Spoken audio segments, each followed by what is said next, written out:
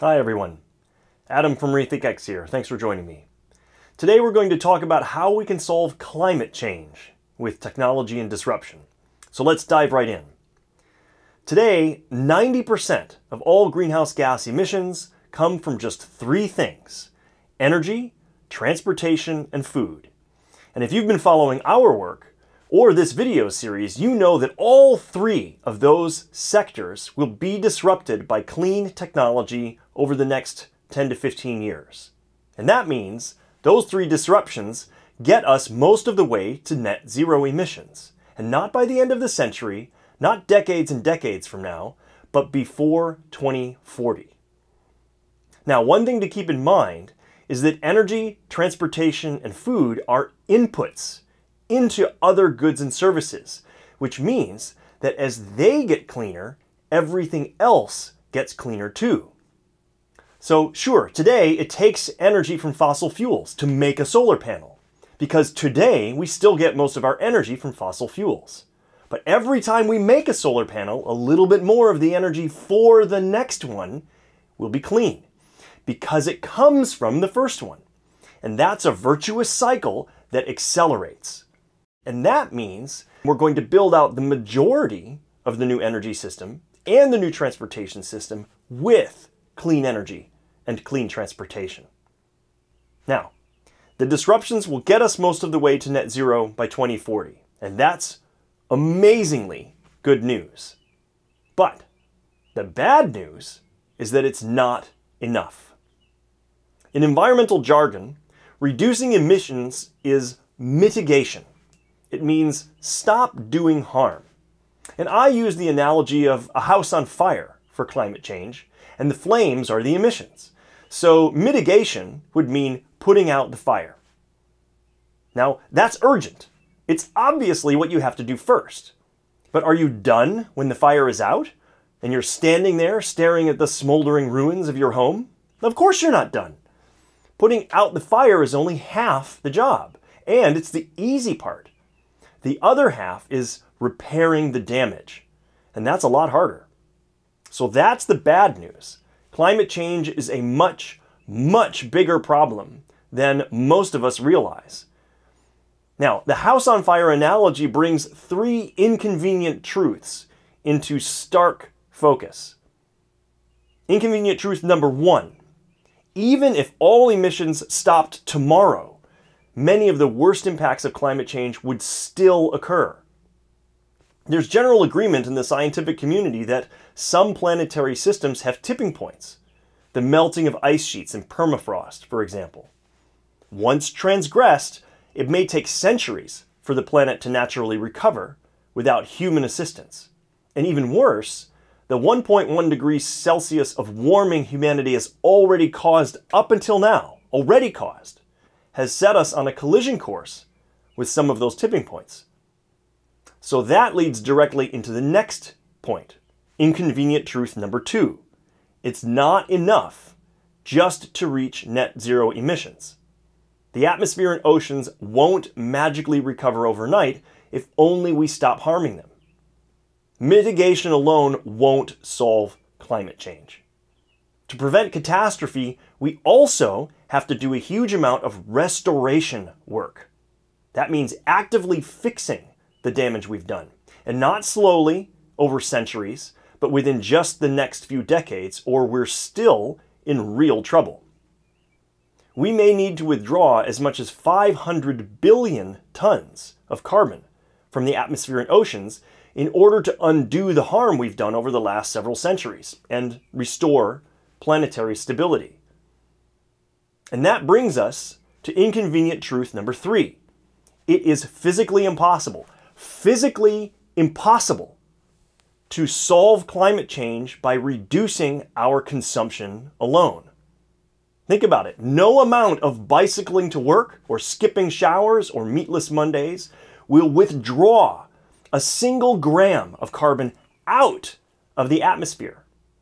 Just as no amount of hosing water on a burning building will repair a single brick or board. Okay, so that's the bad news. But there's more good news too. The same technologies that will enable us to solve the mitigation half of climate change will also enable us to solve the restoration half as well. Well, how?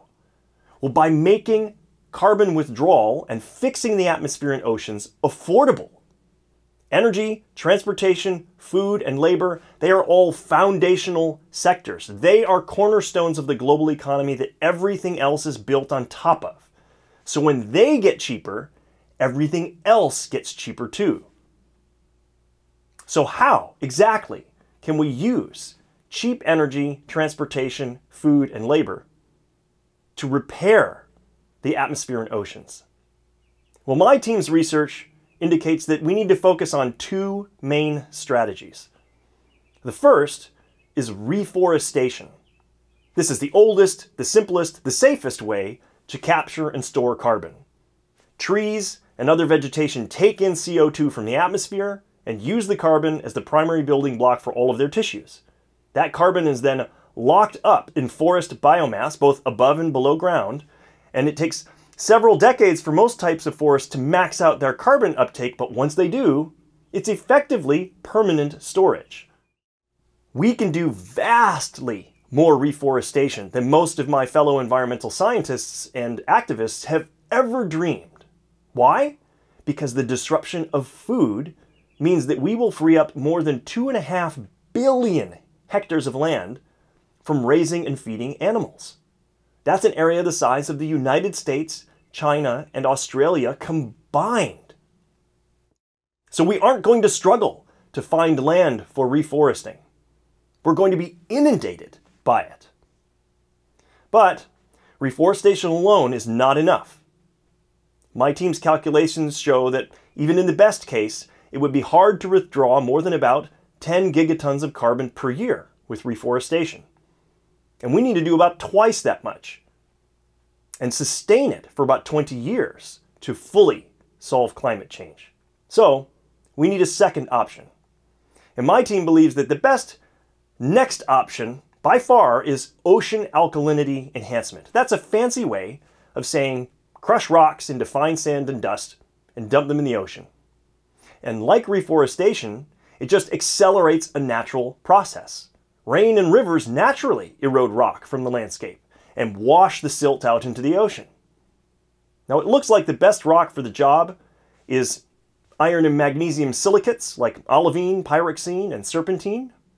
And that material interacts with CO2 dissolved in seawater through both chemical and biological pathways, and ultimately it ends up as carbonate mineral sediment on the seafloor.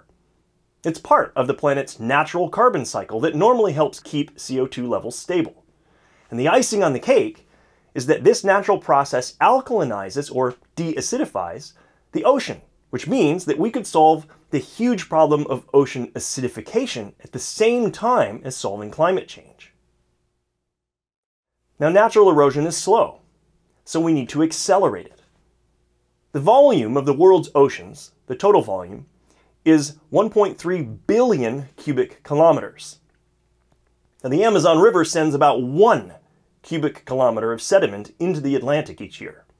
And we need maybe another 15 of those or so for a couple of decades. Now, 15 cubic kilometers of rock per year. That's a lot.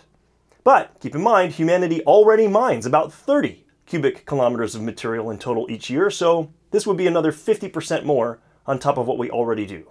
Not an insane amount, but still a huge challenge to ramp up quickly. So, what would all this reforestation and ocean alkalinity enhancement cost? With today's technologies, something like $100 per ton, but the cost could drop by a factor of 10 to 100 if it were done at huge scale by autonomous electric vehicles and machines powered by cheap, clean energy. See the connections there?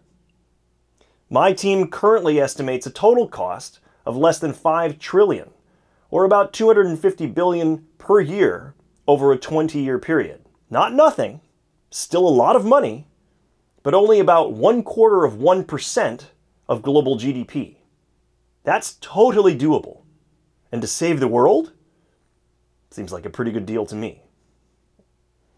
Okay, that's it for today. As always, there are links to the book and RethinkX's other work in the description. And if you haven't already, please be sure to help us spread the message of optimism and help us help the world understand technology and disruption by subscribing, giving us a thumbs up. Thank you everyone for watching. And just remember, the future is brighter than you think. We'll see you all next time. Take care.